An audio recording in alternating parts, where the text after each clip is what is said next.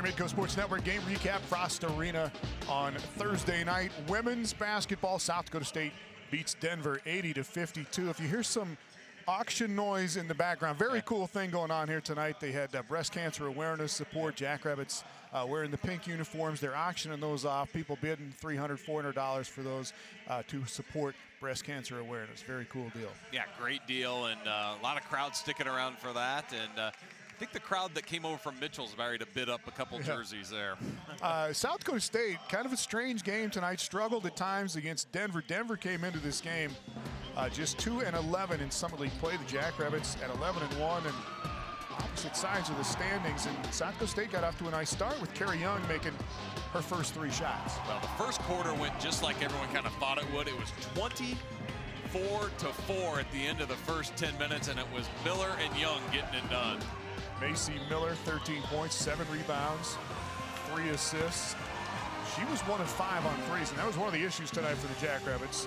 They go 10 of 36 on the 3-point shot. But Gabby Bover playing some defense, the steal and the score. And the Jackrabbits scored a lot on points off turnovers, on fast break, on second chance points. But it was a 12-point game. Denver cut it down even further than that early in the third quarter as Paige Bradley got hot. Bradley ends up with 13 tonight to lead Denver. Well, Denver outscores South Dakota State 17-9 in that second quarter. They hit 5 of their 11 shots.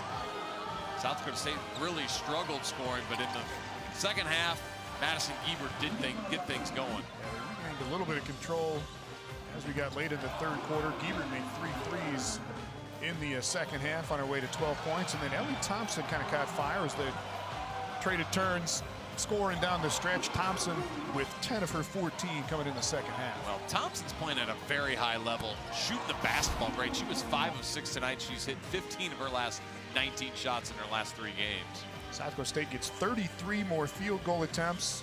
Jackrabbits with 22 offensive rebounds tonight, 7 of those for Clarissa Ober. Jackrabbits just 8 turnovers on the final numbers here by CU Mortgage Direct. And after this win, the Jackrabbits are 12-1.